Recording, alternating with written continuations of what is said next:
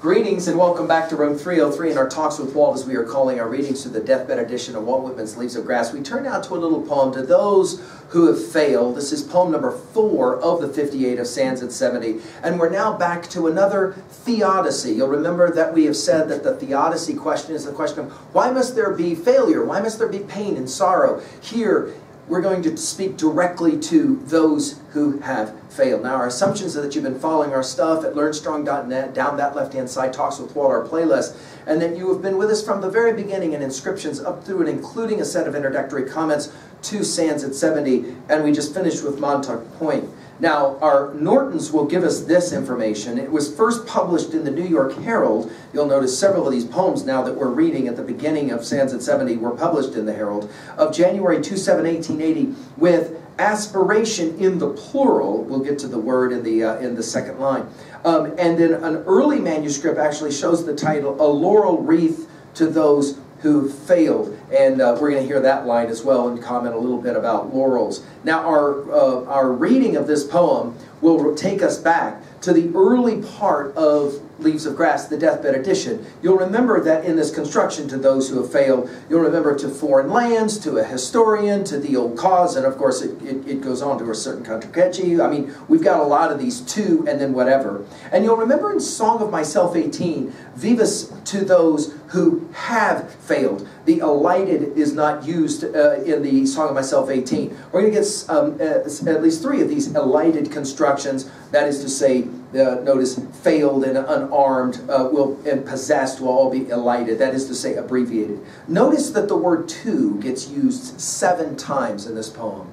To those who have failed in aspiration vast. In other words, it's not a matter of failure. It's a matter of what the aspiration was, the longing. And again, in the original, it was plural aspirations.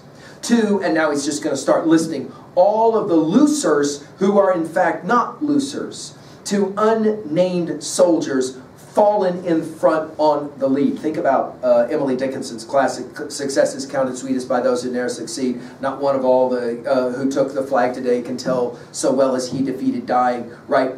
We're playing that game. Why? Because we're back to drum taps. We're back to all the soldiers that pass in so many of them unnamed. And then to calm, devoted engineers, again, his celebration of technologies, to over-ardent travelers, obviously, the Odyssey comes to mind here, to pilots on their ships, we think of, oh, Captain, my Captain, to many a lofty song and picture without recognition. And again, this idea of recognition will take us back to with antecedents to till I give you recognition, he will say there. And now, after all of that too, I'd rear a laurel-covered monument. You'll remember laurel from these I Sing in Spring, Laurel Leaves, as well as O Magnet South.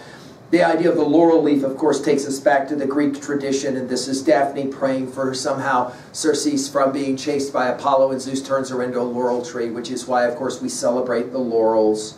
The laurel-covered monument, high, high above the rest, to all cut off before their time. This cut off will take us back to centenarian story. 2 times it gets used in this phrasing. Cut off before their time, possessed by some strange spirit. You hear the building of the S sounds. Some strange spirit of fire. We think, of course, immediately of Prometheus and Shelley's Prometheus Unbound.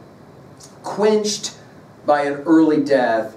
You'll remember quenched from Prowl's Music of the Storm 3. Quenched by an early death, which will immediately make us think, of course, about the fact that Whitman writes a poem like this when he himself is quite old. But he's celebrating all of those who tried and failed, especially when they were young. And the last word, of course, of the poem Death takes us back to the last word of So Long, right?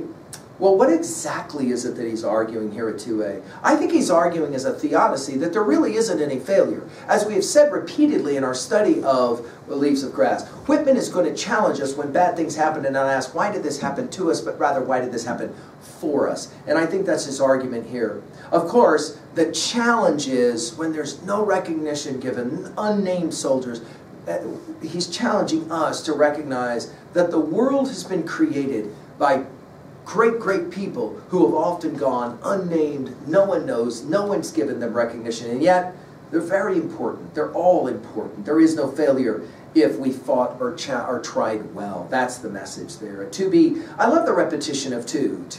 It's almost like a mantra.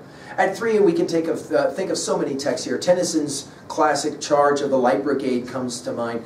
The idea that there's so often in life, and tragically in history, this case when people will commit great acts of valor, and yet they go unrecognized, unnoticed. So we even, of course, in Arlington have the Tomb of the Unknown Soldier for this very reason, and those people should be honored as well. If I may, at 3B, maybe a way to try and help you own this poem, who do you celebrate, even though they might have lost? And to what degree do you yourself think that some of your most important successes were what? Maybe your failures. Thank you.